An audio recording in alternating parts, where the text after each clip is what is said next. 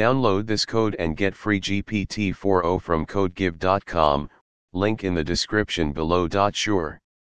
Multiple if statements in succession are used when you need to check multiple conditions in a sequence.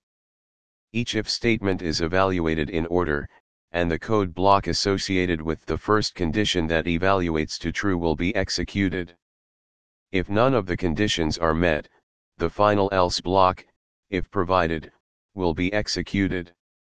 Here is an example code snippet in Python to demonstrate multiple if statements in succession.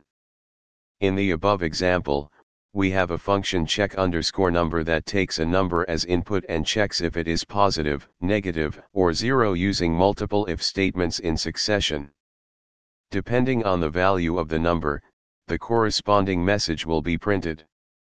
Remember that the order of the if statements is important. Once a condition is met and its code block is executed, the program will exit the if-elif-else chain.